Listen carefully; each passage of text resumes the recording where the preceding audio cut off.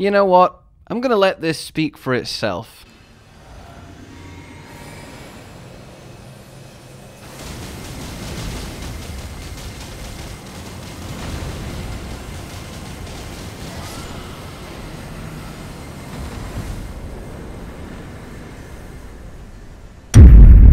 Would you like to know how to do that? Hello, my fellow tarnished, my fellow masters of the ways of the primeval current.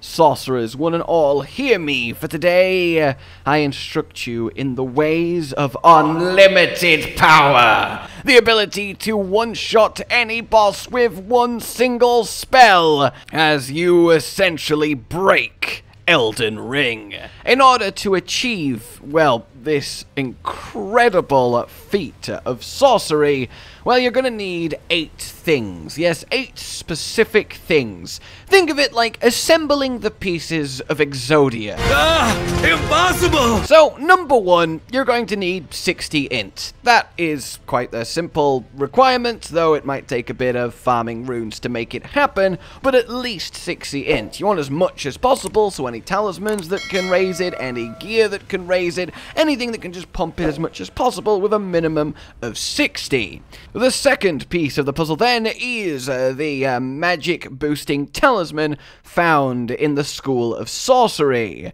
From the wolf boss fight Grace, head out the way you came, and there is a series of bookshelves. The one on the right is a fake wall. Yes, that's right. Real fake doors, that's us! And then once you go up the ladder, you can go to the back of the room, jump over the railing, drop down again, and nestled in some crystals is the talisman of our desire. Following that then, you need a very specific glintstone staff. Lusats glintstone staff, in fact. And this glintstone staff can be... Have you ever said glintstone staff loads of times? Even just then glintstone staff. Look, I'm trying my best here. And this can be found in the village of Sorcery, over in the east of Caelid. Once there, you're going to want to take the optional boss, the double fight with what becomes just a normal trash enemy later on, and once you have beat them, the room at the back that will unlock contains a chest, and within that chest, you got it, Lusat's Glintstone Staff. We want this one specifically because it increases the damage of all sorcery,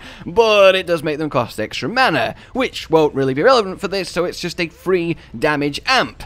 Of course, then you want to upgrade this staff as much as possible. I got mine to +9, which you can do just from the first 3 zones, and that is plenty powerful, so pump that staff. Next up then, you want Azur's Glintstone Crown. This is a helmet that you can grab after completed Sorceress Sellen's questline on the spot where Azur's body is originally. The reason you want this hat is because, well, you guessed it, it boosts the power of primeval sorceries of the Azur nature. And indeed, since it's Comet Azur that we'll be using to pull this off, this is just free extra damage.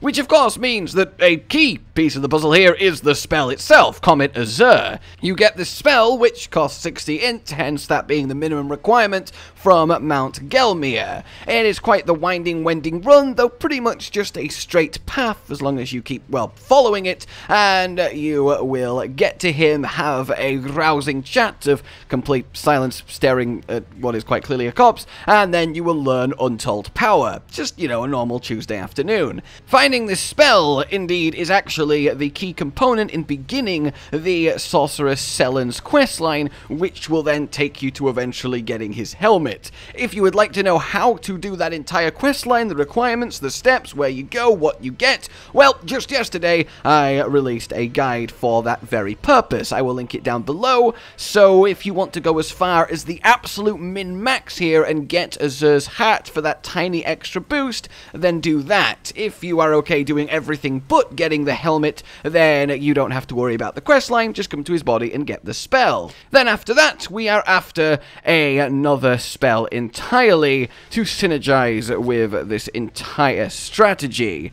and that spell is known as Terra Magicus. It will place a large zone on the floor, and if you're stood in said zone, your sorceries get a massive, and I do mean massive, damage boost. So this very much is needed. You get it from a cave over in the lakes. You unlock the cave with a stone sword, and once you get to the end, beat the boss, there will be a lift that can take you up into the academy itself, but on the outside, follow the path up the ladder, and you will find it in a chest on a lonely tower top. So, we're almost there. Now we must address our flask of wondrous physic, because there are two specific tiers that we need to mix in as the final spark for this powder keg. The first is a simple damage boosting for sorceries one. You get that from the Erd tree in, again, the lake zone right here, and it drops along with a couple others from this Erd tree boss. Nice and simple, nice and easy. The second then, after Mage's Shrouding Cracked tier, is an even more potent, even more special tier. And it is the Cerulean Hidden tier. And hidden it is, back to Mount Gelmir for the Erd tree that is there, located quite centrally over to the right of Volcano Manor. This is the closest grace site, and you just head up and fight yourself, not so much a little Erd tree this time, but a full-on fleshwood slug. Once you have bested him in battle, you collect this tier. And why this tier is so important is for 10 seconds, your spells, your sorceries, will not cost FP, which means you get to hold the Laser of Doom for 10 seconds. Mother of God. Mix those up in your wondrous physic, and you are ready to go along with all the previous steps. How this basically goes then is we have a 60-inch, we have a spell damage boosting ring, we have a spell damage boosting hat, we have a spell damage boosting staff, we have the spell itself, we have our spell damage boosting spell, we have our spell damage boosting physic, and we have our mana cost eliminating physic. You cast Terra Magicus on the ground, you drink your physic, and then you fire! Reactor online. Sensors online. Weapons online. All systems nominal.